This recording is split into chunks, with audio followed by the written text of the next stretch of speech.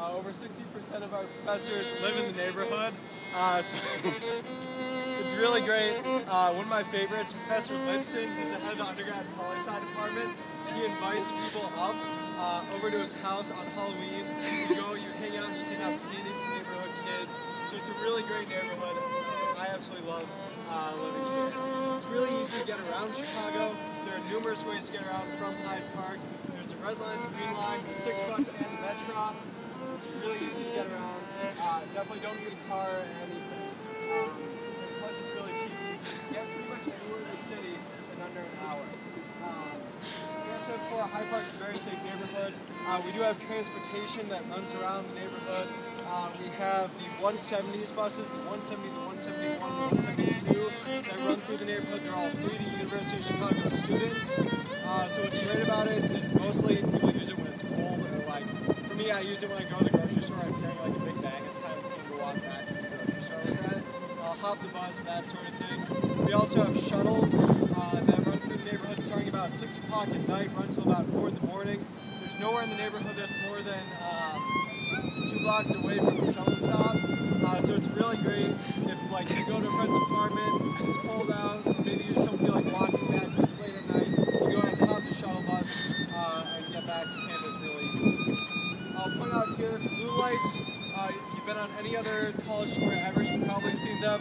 Press the button, police officer will be here within 60 seconds. Please don't press it. I really don't like getting yelled at by police officers. Really not high on my favorite things to do when giving a tour.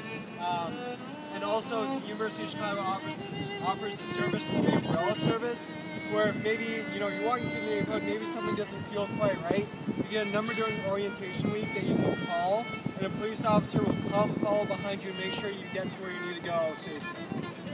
So basically, no matter what's happening, you're safe on campus. I don't know anyone who's felt the need to use the umbrella service. I don't know anyone who's ever felt unsafe in the neighborhood, but we do take it seriously.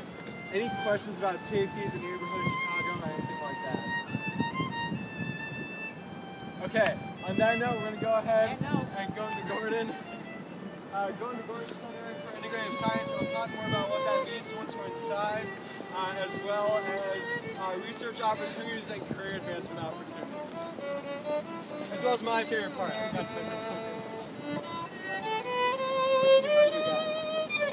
Brex Gov. Brex Gov.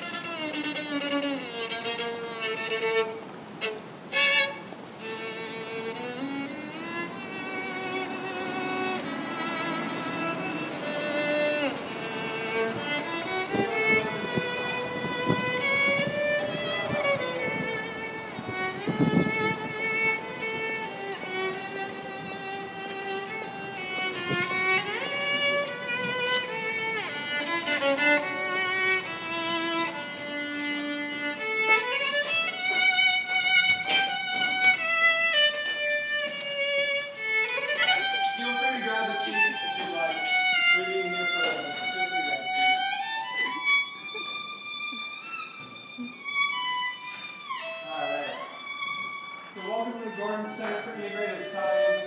There's this prevailing theory among scientists that the next big